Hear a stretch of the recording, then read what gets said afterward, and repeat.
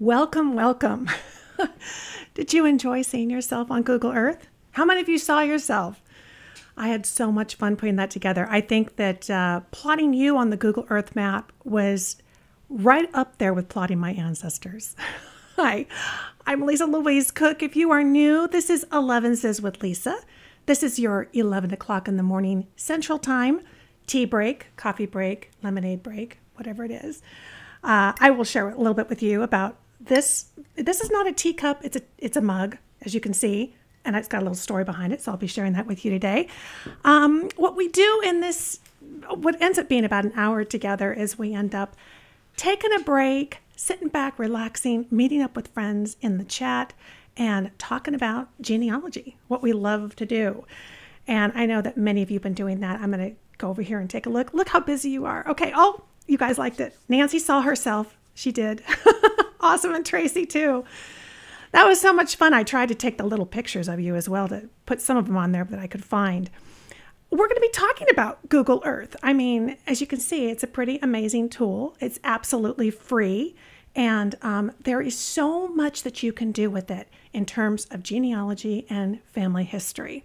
So what I want to do is I want to jump right into it so that we have some time at the end to answer questions, to chat. I want to tell you a little story about my mug, and we're just going to have a fun-filled day. I missed you all. We had a wonderful anniversary last week, helped the kids move to their new home, and it was a great time, but it's good to be back too. So let me see if I can get myself over here to our presentation, to Google Earth. And this is not, a formal presentation. This is really a chance to show you what this workhorse can do. And that's what we're going to focus on. So I'm going to try and show you as much as I can in the time that we have. And first thing we got to check and make sure is that you have Google Earth on your computer. And you might already have it. If you see the little blue globe on your screen, then you have the old version. You need the new version. So the new version will be a gray globe on your desktop. So if you don't have it, if you're not sure, just Google it or go to this address. As you can see, it's kind of long and convoluted. Be aware that Google Earth is now available on Chrome. There's actually a web browser version. This confuses some people because they get to it and they go, wow, this is not doing anything that Lisa said it would do. Well, it's a bit of a different animal. It has different features to it. I think eventually everything will kind of sync up, but right now that's not the case. What we're really talking about is software. Okay, it's one of the rare things that Google would have you download as software. Most of the time we are working just on the cloud. So this is going to be software that you're going to download to your computer one time. It's going to need to be connected to the internet, so you got to have a good internet connection. And it's yours to use. It's absolutely free. And while you're using it, it's private. So it's not like being on their website and having anybody else see what your activity is. It's all private on your computer. So Google it. You can do download Google Earth. Just make sure when you get to that page that you're looking at the software version, not the web browser. And of course, there's an app. There's a mobile app as well. And no, the mobile app doesn't do all the things we're going to do. However, the mobile app, you can upload, or load your maps that you create in the desktop version. You could bring those into the app, and then you can look at them and work with them and show them to other people. So that's kind of fun. Okay, so we make sure that you've got the current version. This is the globe. I don't know which way I'm pointing. That you should see on your desktop so that you know that you have it. And when you open it up, you're going to see this screen. Oh, I do need a drink. Okay, so Google Earth has one screen essentially. So you don't have to worry about toggling through different areas of the program. This is everything you will see on your screen. Let's take a quick look, just to orient yourself if you haven't used it before. One of the things I always ask people in my live classes is, raise your hand if you've used it. And lots of hands will go up. And then we say, only keep your hand up if you've done more than just check to make sure your house really exists. Have you done that? Have you seen if your car is parked out front? All right. There's a lot more that you can do, and it all happens here in the panels. And many people will see this and they don't quite know what to do with it. We kind of get the search panel. That's pretty straightforward. But there's a lot of other tools happening in this panel on the side. We're going to be looking at several ways to use the panels. The center map is really called the 3D viewer, which nobody's going to test you on, but that's what it's called. And that's where all the action's happening. That's where the mapping is happening. Up in the upper right-hand corner of the Google Earth viewer are the navigation tools. And you'll be seeing me kind of using these navigation tools today as I show you different projects. Here you can tilt, you can look up, you can look down, you can look sideways, you can zoom in and out, lots of different things that you can do. So this is where you're going to get your perspective. If you don't see these tools when you have Google Earth up on your screen, take your mouse, bring it up to the right-hand corner and hover it, and they will pop right up. Okay, so they'll pop right up. They're trying to give you as much viewing space of the map as possible. And that's why they kind of recede into the background when you're not using them. At the top of the screen is a toolbar. It's pretty self-explanatory. We're going to be using a couple of the different features today, but as you can see, there's lots of different things here that you can do. The good news is you really can't break it. You might crash it, but you're not going to break it. If it crashes, you just restart it again, right? So go ahead and click on stuff. People will ask me, did you take a course? How did you figure all this out? I mean, I've been doing it for over a decade, and I just hacked around, and I've really been fearless about trying stuff out and clicking on stuff. And if it crashes, we restart it. So have that mentality with this, because you're going to have a lot more fun if you do, and you'll probably run into some really cool features. But there are techniques that you probably need to not get frustrated and to know how to kind of gear it towards genealogy. Obviously, Google Earth wasn't built for genealogy. In fact, the folks at Google once got in touch with me and were asking me about it, and how they were like, we never thought anybody would ever use this for family history. How could that be? But of course, you can't. So we're trying to take tools that were built for totally different purposes and use them for our purpose. So up here in the top of the search panel, this is the very top, they're kind of divided into three kind of grayed out areas. The first one being search. You can put in the name of a place. You can just put in keywords. You can put in latitude and longitude. You can put in a street address. So go ahead and try whatever information you have. You can go ahead and put in the search box, click search, and it will tell you either we can't find anything, it'll take you right there, or it'll give you a list, just like in search results. And it'll say, well, here's what we found. Are any of these yours? And so that can be very helpful. That's actually really kind of helpful, a little quick tip. If you're not sure about a village, like I was working on a village in East Prussia, I wasn't sure how it was spelled. I wasn't sure, if there were other villages by the same name. Putting it into Google Earth, it was interesting to see that it gave me the Polish name. It showed me that there was another village not too far away. So, it will say, did you mean this? And so it will give you a different spelling. So that's kind of a nice tool to help you figure out some of these villages. So let's navigate, okay? Oh, now hold on before I do that. I want to read to you Lynette's email, because Lynette, I saw she's here today in the chat. She said she's been getting a head start on Google Earth, and I want to read to you her email about what she's been doing, because this really leads into, it's going to give us a great platform for showing you the first technique. She says, I know you're on vacation. I hope you're having a great time with your grandchildren. So whenever you get around to reading, this is great.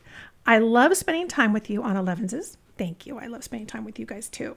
I was especially thrilled to view the Google Earth for Genealogy segment on episode 11. If you're new to Elevenses with Lisa, go check out episode 11 when we're done. That was one of the different projects that we shared on ways to get your family interested in family history. And she says, because she really was particularly interested because she has family from San Francisco. San Francisco is her hometown. She says she grew up in Menlo Park. So all of my great-grandparents came to San Francisco in the mid-late 1850s. So I decided to jump into Google Earth and see if I could find the homes of my family. There definitely is a learning curve for Google Earth. There is. She's right. But I am wading through all of the help that you have on your website. And I just ordered your toolbox book. In fact, I saw in the chat that she already got her book, so she's working on it. I was thrilled to see that you'll be doing Google Earth today on Elevenses. My great-grandparents, George and Sarah Atkinson's home was located at 1876 15th Street, San Francisco. I entered the address into Google Earth, into the search panel, and up popped their home. Amazing. Very few changes have been made since they resided there over about 100 years ago. It's incredible.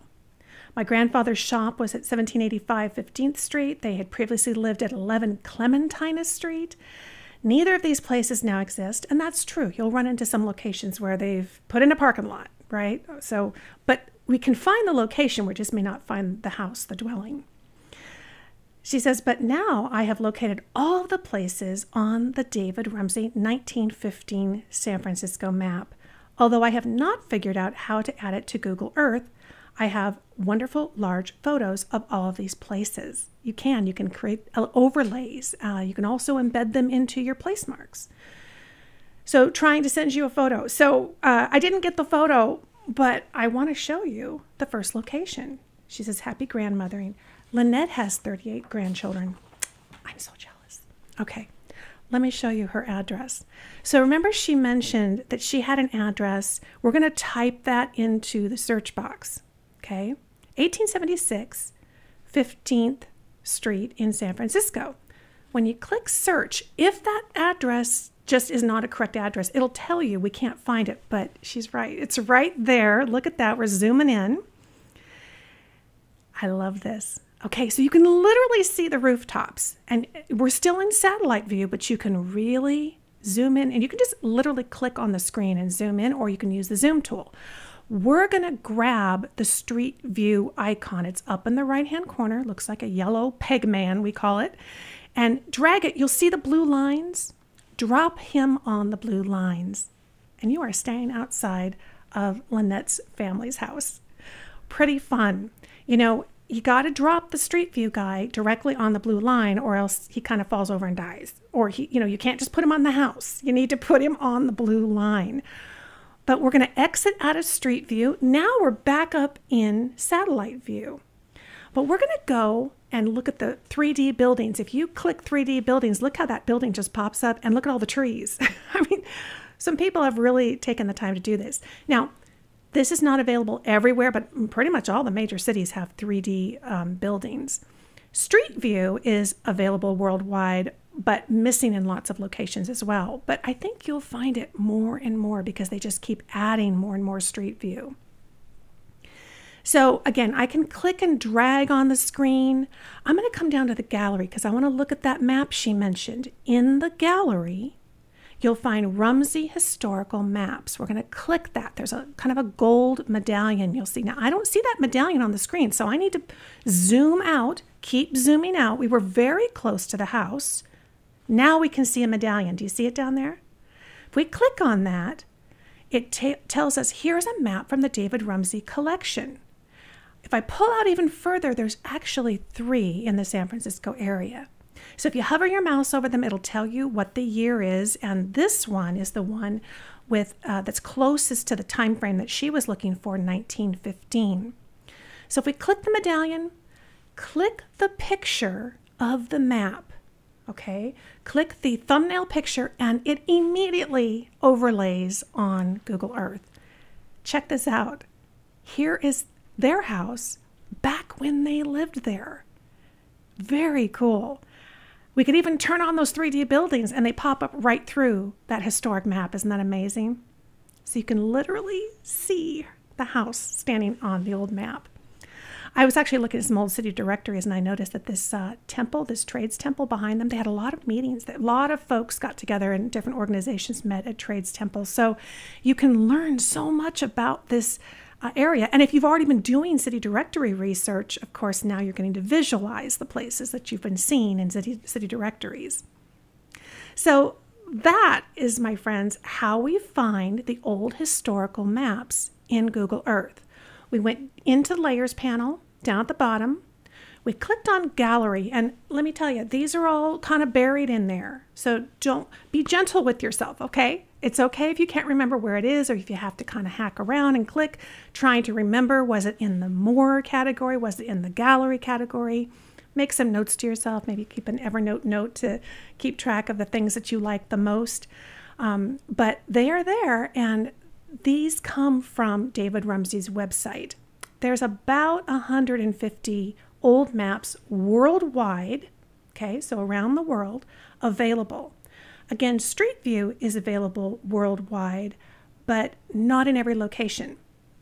So what you'll find is that Street View will be in cities. It's getting more and more in rural areas, but you're not going to find it probably much in Russia, let's say. So I was doing some research in Belarus. No, I'm not being able to do Street View in Belarus, but there are a lot of European countries. Anywhere that you're looking, just try and see if they have Street View. It's an ongoing project. They're continually adding it. And from what I understand, Google uploads new imagery, not all new, but some new imagery about every 30 days. So even if it wasn't there 6 months ago, you might want to go back and revisit some locations because you might find that Street View now exists. Thank you so much, Lynette. I love that you emailed me and shared with me your story. Of course, she mentioned she has the book that's got all the step-by-step. There's probably at least 6 chapters on just using Google Earth in my book, The Genealogist Google Toolbox. Now, in that layers panel we were talking about, remember, that's at the bottom. There were 3 panels on the side. The one at the bottom is layers. All of this data is coming from the internet. And so we have to have an internet connection to make the map work, to also channel this data. So if Google was to load all of this mapping data into the software, it would never function. I mean, your poor computer would just scream for help. So it comes through your internet connection. Here's a little tip. When I'm doing Google Earth, if I'm really busy and deep in projects, I'll put a pause on things like Dropbox, my Backblaze backup, just for the time being, and try to ease up the usage, the streaming of internet services so that it can all kind of go towards Google Earth. And then I just turn them back on when I'm done. So you can kind of ease that a little bit. But you'll find that there's a lot of stuff in here you'll probably never use. And there are some things I want to show you that you can be using almost on a daily basis. So how could you use Google Earth? We were talking about what are some of the ways. Well, very simply, finding locations like Lynette did. You have a treasure trove of addresses, legal descriptions for land, city directories. You have so many documents and things already that have locations, and this gives you a way to plot them. And I really see Google Earth as kind of a twofold tool. One is it gives me the ability to kind of recreate the story, right? Compile it together and bring it together in a visual story that literally kind of operates like a video game. I mean, that's why the kids love it. So it gives you an ability to do that. Even if you're a professional genealogist, if you do paid work, this may be an amazing tool for you to tell back the story that you found in a visual format. Wouldn't that be amazing to get that along with your written report? From a genealogist standpoint, it's an incredible analysis tool. Because again, we're being able to look at our data in a new perspective. We think of this as data visualization. You can have stacks of documents on your desk and you can go, okay, well, I'll try to correlate this goes with this, and you're trying to put it together in your database. Plot this in Google Earth in a map and give it geographic context. You're going to be seeing things in a whole new way. You're going to start making new identifications and new outcomes in terms of what you're doing, because you're going to be saying, oh, I didn't see these 2 places are so close. Oh, this makes more sense, right? I tell you, I've done everything from figure out, where somebody probably moved to being able to identify old photographs, literally. So being able to visualize your data in a geographic context makes sense, because genealogy is location, time frame. Right? These are 2 key components that give us the zeroing in on our ancestors. What else can you do? You can convert old addresses. So let's say you have an address and you say, that doesn't exist anymore. You can use things like the old historic maps, city directories, Google Earth, and pull it together to actually find what is that address today. On my website, I have a free video, Google Earth for genealogy, and I will have a link to all of that in the show notes for this episode when I get those published. And that's a perfect example of taking an address that no longer exists and showing you how we can use those tools to identify that location and get the current address. Of course, we have historical maps worldwide we can work with. These come from the David Rumsey map collection. His collection's over 150,000 maps, but there's about 150 initially in Google Earth when you first open it. Family history tours. Now, I showed you this last week, remember? It was the Burkett family in California. That was my great-grandparents. And we had everything from old maps overlaid that I created, maps that I pulled out of the gallery. I had a polygon where I showed where the burn area was during the Great San Francisco earthquake. We had place marks showing all the houses. We had photographs in place marks that were marked as cameras. You could click on them and see pictures. We had videos out of YouTube. So you can just put so much content into a Google Earth map and do what I've been calling for years the family history tour. And it's not just like take somebody on a tour, but it's really touring the information that you currently have. And as you find things, you can add it. Think about when you publish a book.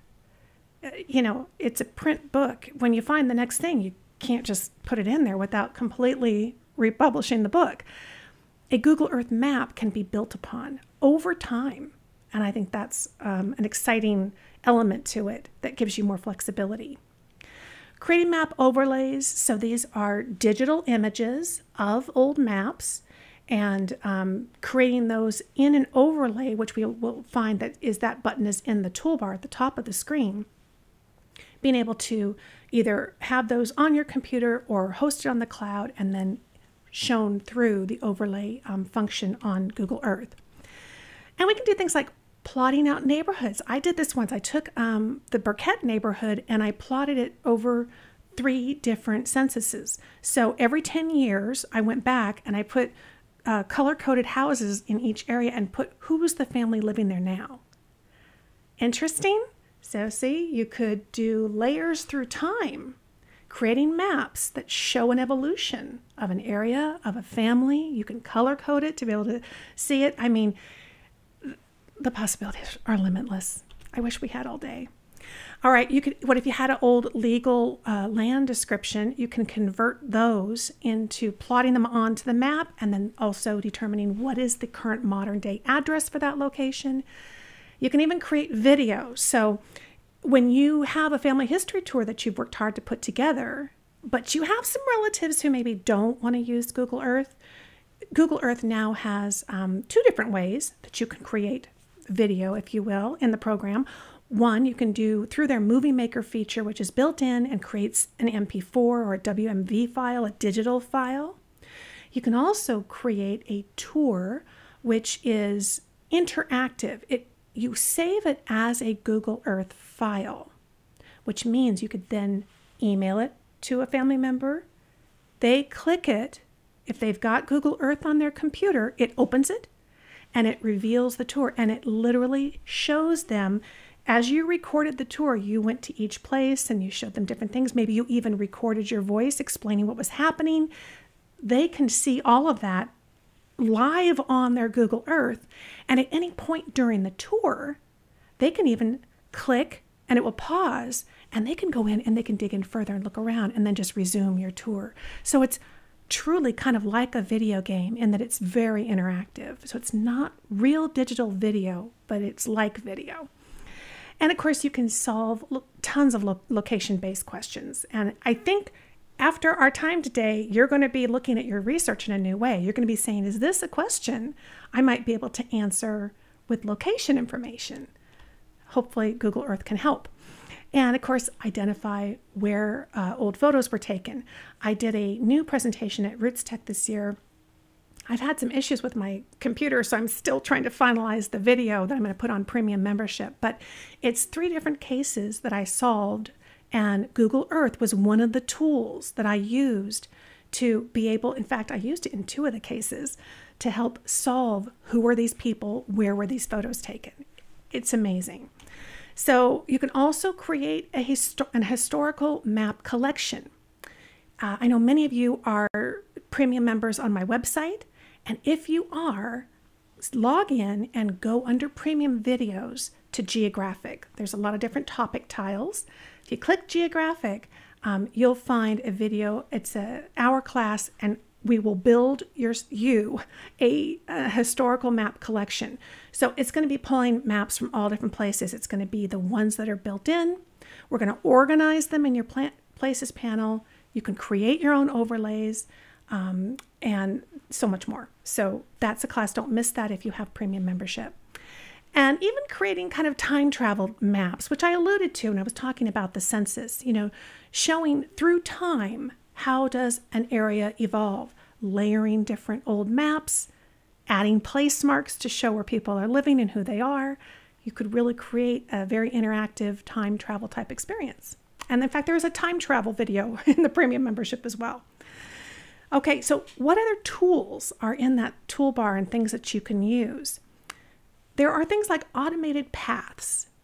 So you'll find that in the toolbar, it has little dots connecting.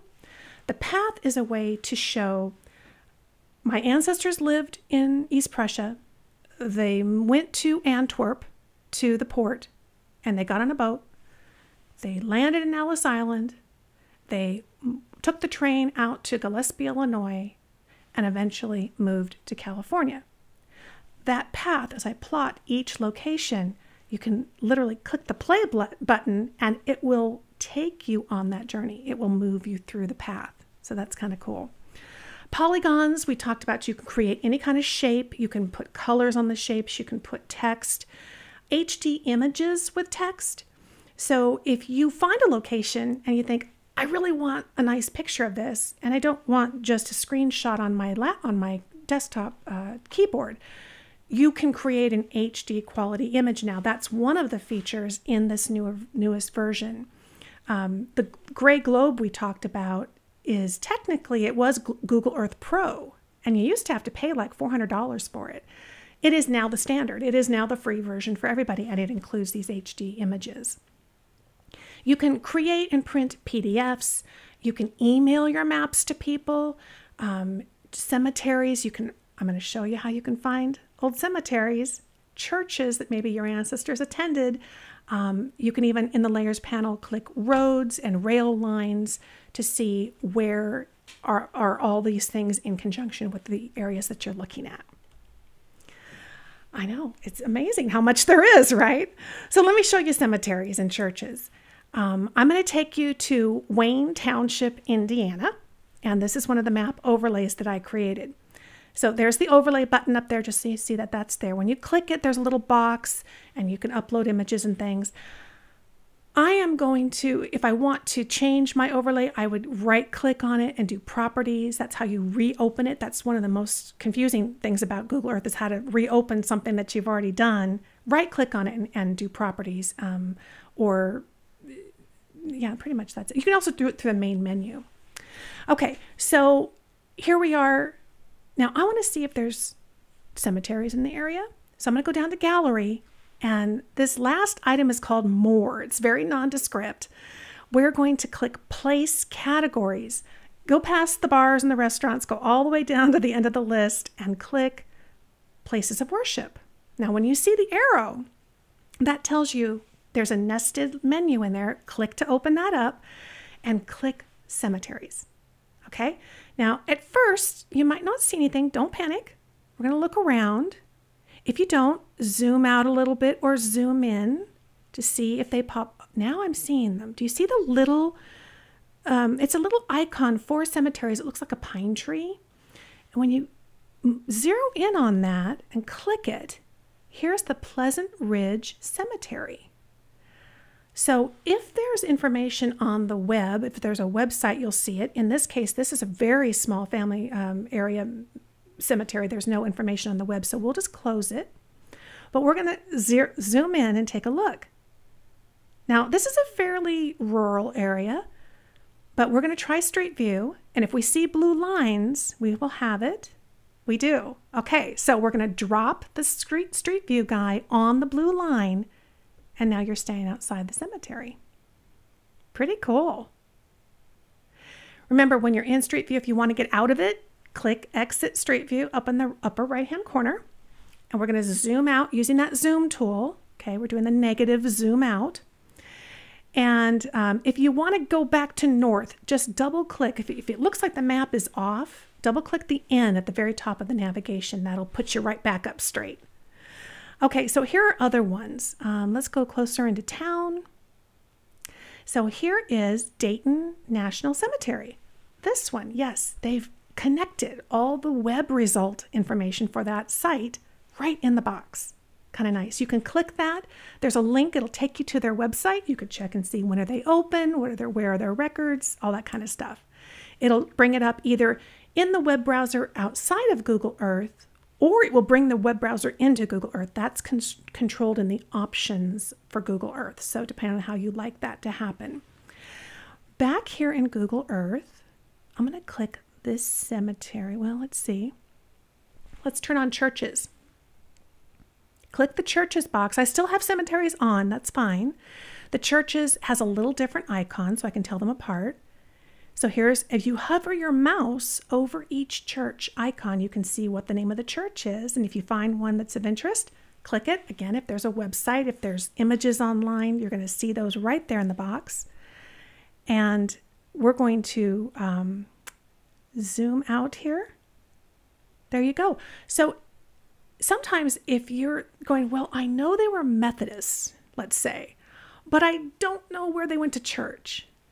Wouldn't it be interesting to go into Google Earth and find where they lived, maybe even find where they were buried, and then turn on the churches and see where are the closest Methodist churches in this area? Could help you solve a problem. If you want to turn all these icons off, if you've ever opened Google Earth and you've noticed, oh my gosh, what is this mess? You're going to uncheck the very top of the layers panel. That's the primary database. That turns everything off. It'll just get all out of your way and you can start fresh again.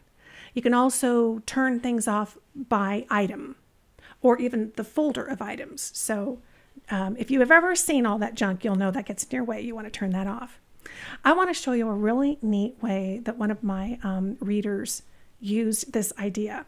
So they kind of combine the idea of finding cemeteries and doing family history tours. And he said he was researching at this New Gloucester Cemetery. So he literally had taken pictures of all the different tombstones with his GPS camera, and he plotted them in here with markers, pink for girls and blue for boys. And then he put a link in each place mark to take you to find a grave. Because he was already uploading all the pictures, all the information he was gathering to find a grave. He was like, wouldn't it be awesome to have that linked right into my Google Earth map? And I could refer to this at any time and see how families are grouped. In fact, he said when he went back to his hotel that night, he said, there were 2 people I couldn't find. But after I plotted it that evening and looked at it, it was clear to me where I should be looking in the cemetery based on how I saw the groupings of the place marks because I knew which family they were part of. He said, I went back the next day and I walked right to the right spot. It was amazing. So see, there's a tool that a genealogist could use. And if you're already making the effort to put things on billion graves or find a grave or whatever, why not give yourself just a little more information? Who knows when you might want to be able to refer right back to this again in the future with another question. So I love that we can build these data visualizations of our research. Yep. There we go. All right. Is your head swimming yet? It's kind of cool how many different things that you can use and things that are built in that nobody thought about for genealogy, but for us, they're perfect. If I need to see the name of a road, if I need to see the current street address, if I want to find the churches, if I want to find the cemeteries, all of this is in Google Earth.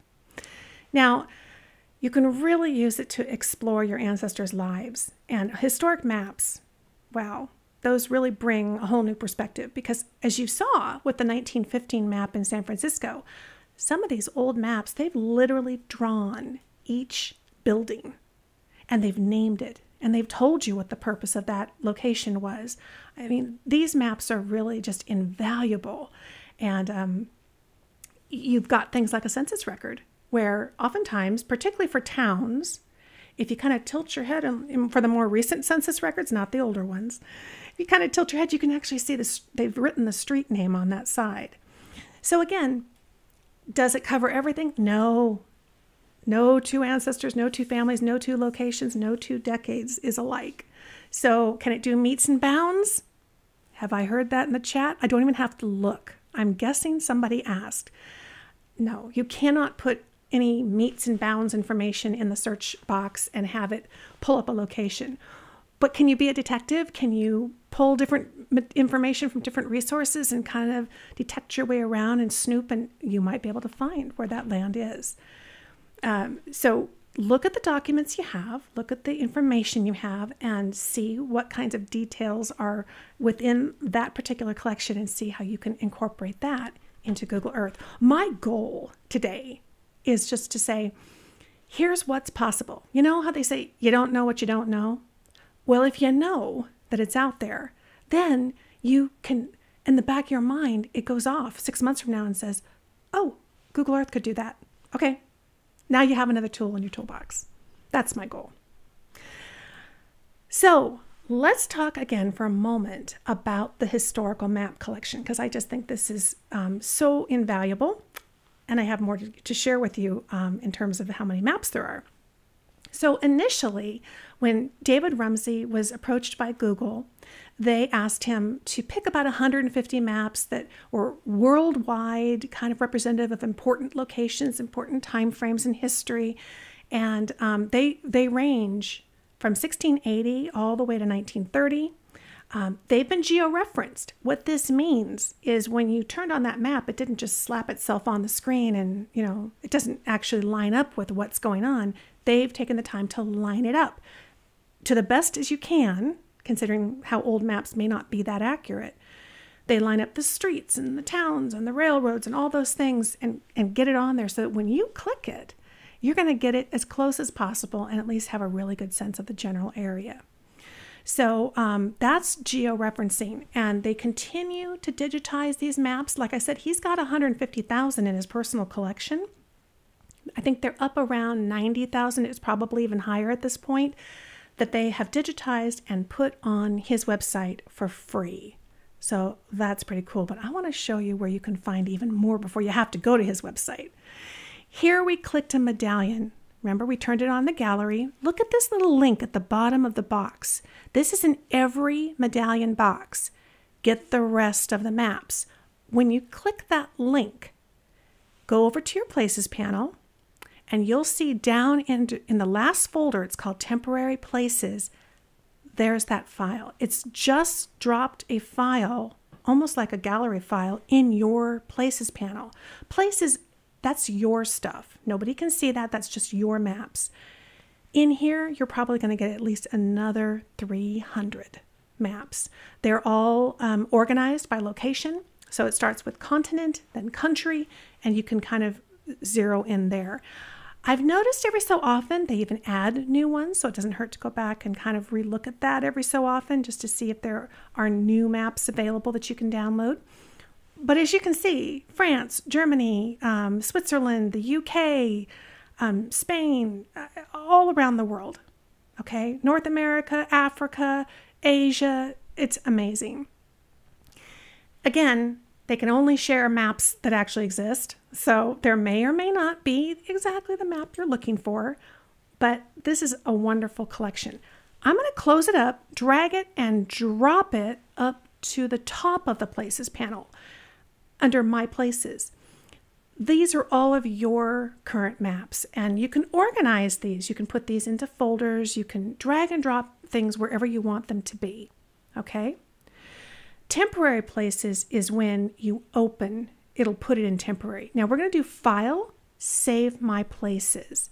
Google Earth doesn't auto-save, so you want to make sure that you always do File, Save, Save My Places, and give it a moment. It takes a while because it's a pretty strong program to save that up for you. So when you're in the gallery and you're clicking Rumsey Historic Maps and the icons come on the screen, instead of just looking at the map you clicked, look at the bottom of that box for that link. Download the rest of the historic maps. The rest being another 300 to 400. That number varies. I haven't sat down and counted them all, but there's a lot of maps in there. Anytime you open a Google Earth file, whether it's been sent to you, whether you've opened it in the gallery, it's going to go in your temporary places. That's always at the bottom of the places panel. The places are your stuff, your files. Then you can drag and you can move these around wherever you want to put them. So far in, well, just this 40 minutes you've spent with me, you've gotten about 450. We're closing in on 500 old maps, 400 to 500 old maps. So you have a lot to look forward to. I think you'll be busy tonight, you think? If you look at these maps and you're looking at your research question that you're working on and you think, this just isn't going to, isn't covering exactly what I want, you can go to davidrumsey.com. And there you're going to find all those maps he's been digitizing and putting on his website. He makes these available for free to not only look at and use, but download. You can download these to your computer. So you are free to use them in your projects, and you can create map overlays with them. Some will be georeferenced, many will not. So you'll have to do the georeferencing yourself, which is one of the things I teach in the book. It takes a little bit of patience. Once you get the hang of it, it really becomes kind of fun. It's like doing puzzles. In my Google Earth video collection, I also show it to you. So it's nice. You can read about it and get the step-by-step in the book, but the videos will show you step-by-step how to do it. But take advantage of these. Go in and search in davidrumsey.com. And I have a little resource for you to help you do better searching. When you first get to his website, you see a search box at the top, and a lot of people jump in there and then they go, I'm not finding what I need. I have an article for you at my website. This article is called The Best Way to Find Old Maps for Genealogy at the David Rumsey website. I'll have a link for that in the show notes. I will today copy it into the video description for this video, so it's there until I get show notes published by tomorrow. Or you can also just go to my homepage, genealogygems.com, and in the Start Learning menu, click the menu and then select Maps. It should be one of the first ones. I think that article will show up on the first page. I have a lot of articles for you. That's a real good step-by-step, the right way to search Rumsey and be able to download the free maps for your use. So I hope you enjoyed that. You're probably wondering about these place marks, these little containers that we're putting our stuff in. Really quickly, this is place marks. The place marks at the top of the screen kind of looks like a push pin, like a yellow push pin. And again, when we create anything, it goes in our places panel. That's our stuff. Nobody can see it. It's kind of like organizing your hard drive, but these are just your Google Earth files. What can you put in a place mark? You can type in text. You can add photographs, other types of images, documents. You can put embed code, the code from a video. Most videos on YouTube, if you click share, you'll see the word embed. That's the code you need to copy and paste into a place mark to make a video, to put videos into place marks, I should say. Even in Google Books, if you find an old Google book that's been digitized, you can copy the share embed code and put that in a place mark so people can literally reference a book right there in the map. I love it. Everything comes together. And you can copy and paste web links. So these are clickable, so people can click them and it will take them to websites. So lots of different content. Different ones take different kind of techniques to put them in there. But if you know how to click, copy, and paste, you essentially have all the skills you need to be able to put things into place marks. Oh my gosh, the time's running by. Let's show you how to add a place mark real quick. We're going to go back to Wayne Township. Now, this has my great-great-grandfather's farm on it, Henry Burkett. So there's his 100 acres. I want to put a place mark to show where his house was. So I'm going to click the push pin. See the box that pops up? It tells me I can put whatever information I want in here. I'm going to click the house or the push pin and put it in the middle of the farm. And then I can type, what is this place? This is Henry Burkett's farm. I could put the year, I could put source citation for where I got this information in the description, but I'm going to click the little image of the place mark and I want to select a house.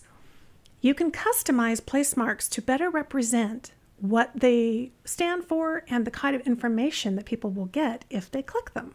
So help guide people with those. So I'm going to click OK. That's going to close up the place mark. And now I have the house in the middle of his farm. So when I turn these on, I'm going to be able to see very quickly where it was. Now I'm going to turn the overlay off. I want to turn this map so we just see the modern day map. This overlay was from 1881. You can see right here, that is the farm. Now, if you look, you can visually see where the house is. I'm going to take Street View Guy and see if there's Street View. Yes, there's a blue line even out in the farmland. And when we drop him on the blue line, we are staying outside of Henry Burkett's farm. There it is.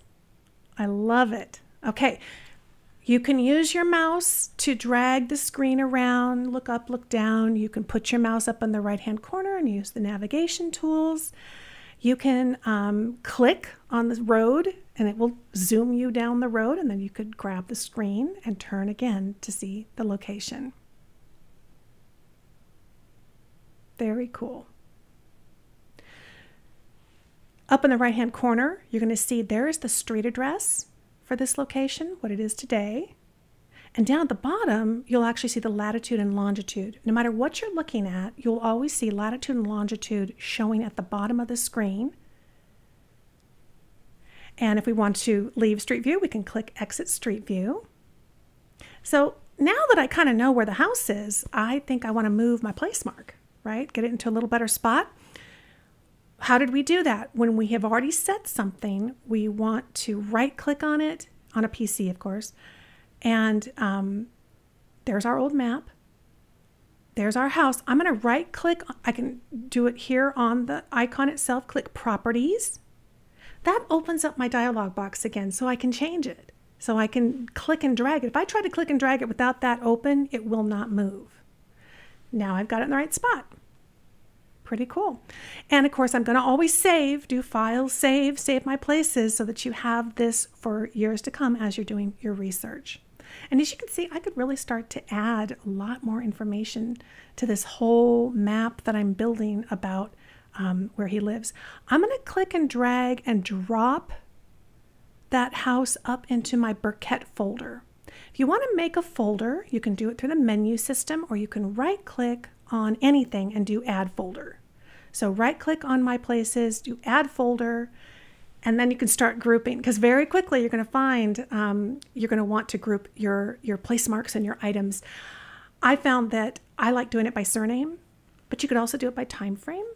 You could also do it by locations. Think about how you're organizing things on your digital hard drive. We've talked about that here on the show. And I click and drag and drop this other item in here as well. Here's a final tour. If you didn't get a chance to see last week's or 2 weeks ago, the episode 11, I want to show you a new family history. Well, it's not a new family history tour, but it's a different one. I showed you the Burketts in San Francisco last time. This is a quick little tour that I put together about my husband's great-grandfather, Harry Cooke. So I could put a place mark that actually looks like a little start button. You can change them, you can customize them. You saw I customized some of your place marks in our opening video before we got started today. Here's a picture right in the place mark. So I made the camera the place mark and then have the picture. Here's where they lived. That was Harry Cooke. So down here at the train station, when he first arrived in Tunbridge Wells, England, this is a postcard from that year digitized and in the placemark. I even found a train icon, which was great. And I did a quick search on YouTube. I found an old video about the history of Tunbridge Wells, and it actually showed the old train station. It had video from years ago, what it looks like today. It was really fun. So I clicked share, and I copied that embed code and got it into the placemark. And of course, I made the placemark look like a movie camera or a movie projector, so that if I share this with another family member, they're going to kind of have a sense, oh, I bet you I might get to watch something if I click that. Then he moved to 5 Mountfield Road, so I put a placemark with a house, and that's where his son Raymond was born.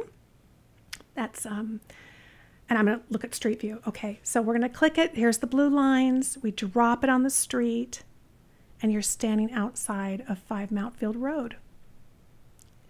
You can see that this is not only exhilarating and inspiring for yourself, for your own research, but what a wonderful way to share the story with a client, with a relative, with one of your grandkids, somebody that you want to get interested in family history. Here's a picture. Harry is staying over to the left. He's helping to show the new horseless carriages in England when they first came to England at the Sir David Solomon's Broomhill estate. And then he was moving up in his career, so he moves to a new home at 13 Newton Road, and I even clipped a picture of the census, just his entry. Again, if I want to show this to a non-genealogist in my family, they don't want to see the whole census, but they would be interested to see just that entry. So I clipped that image. And then, of course, you can stand outside his house at 13 Newton Road. I love this. You know, I tell people when Bill and I first, I went to speak at Who Do You Think You Are Live in London, and I said, we got to go to Tunbridge Wells for a week. And when we got there, it was like coming home. We'd already been there in Google Earth, so we knew where the shops and the pubs were. We knew where the houses were, and everything that we collected, all the videos we took, we could just keep adding them to the family history tour. I hope you're excited about this. I have not lost my enthusiasm for Google Earth after all these years. I continue to find things. I can't believe, like I said, most recently, the photos I've been able to identify using it. It's just amazing. How do you remember it all? Well, I have resources for you, and I have to apologize to you. On the show notes I published for the last episode, I think I totally put the wrong coupon code for the Google Earth videos. I know, it was a blonde moment. I've extended it. It's there, and I've added the book. So if you want to learn how to do it, the code is Earth11. Think of Elevenses and Earth, Google Earth. It's Earth11 at the store at genealogygems.com.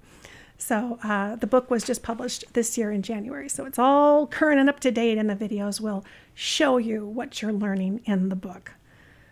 Get that right this time. All right, let's jump back here. I want to see what you guys have been doing. I'm guessing that you've had some fun. Let's see.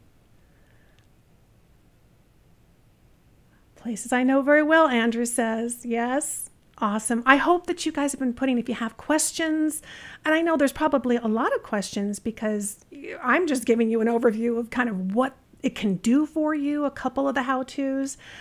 Things on your checklist tonight and this week will be to try out the gallery, go and download the rest of the historic maps, get those into your Places panel. Why don't you add a folder, at least one folder in your Places panel. Practice saving, because remember, it doesn't save for you. And create some place marks. You know, I think it'd be really fun to, one of the easiest projects that you can do is just go in and map out your childhood. How about your story? Go in and tell your story. Where were you born? Where was the hospital? Where is the house? Where did you move to? What was your favorite place to go to? And why not even go to YouTube and do some searches on the history of your old hometown and see if you can find some old videos if you don't have your own home movies. I'm so glad you've been enjoying it. Some people are fascinated. That's very, very cool. Let me see here. I did something and I wanted to show you. Bear with me because I want to see if I can do this correctly here. I had a video. Where is it? No? Okay. Keep talking to each other. because I really want to show you this video. It's kind of cool. Hold on. So I'm going to copy this. I don't know if I can do this right. Duplicate. All right, let's try it. If it doesn't work, I'm going to put it on this little video on the show notes page for you, but we'll see if I can get it on here. There's always something. Always something. Let's see. Place marks. Oh, yes. Okay, I think this is going to work.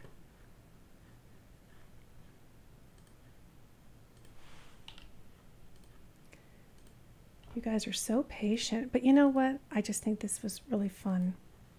And I don't know if it's going to work. Okay, hold on. I'm moving my... I don't know if you can see it all. Okay, I wanted to show you. If you like to shop, here's a really fun place to go shopping. It's in Kentucky. It's in Louisville. And it's kind of interesting. There's a Bed Bath & Beyond here in Louisville. In fact, when you go into Street View, you can see it's lots of stores. People are starting to get out into the stores these days, starting to get out of the house. So that's kind of fun. But if you're a member of the Burks family, you might be interested in something else. You can't really shop for the Burks family, but there is something else in this shopping center in Louisville for you. We're going to exit out of Street View and look around the parking lot. There it is. This, my friends, is the Burks family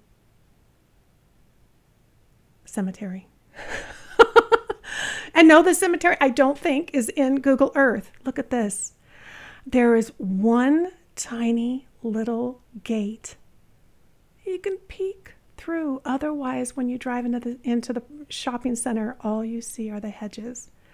So if you're not there in person, the only way to really view this cemetery is with Google Earth to get above it. Isn't that amazing? And yes, if you click it, oh, Google knows where it is. Burks Family Cemetery. So I had to click the reviews. Why is somebody reviewing a cemetery? He says there's lots of parking, but it's kind of dead at night. Okay, I couldn't help myself. Oh my gosh, I couldn't help myself. You guys are, I know, I'm silly. All right, I have to tell you about my mug. This is Laura Ingalls Wilder, her home and museum in Mansfield, Missouri. Had an opportunity to go out there. This is where the Little House books began. If you've ever been to Springfield, well, Springfield, it's nearby. Wonderful, wonderful place. There's actually a couple of different Laura Ingalls Wilder locations around the U.S. I grew up on her books. I think it's a huge reason why I love genealogy, because it just dawned on me, holy smokes, do I have any pioneers in my family? And that really kept me going through my grade school years and my interest in family history.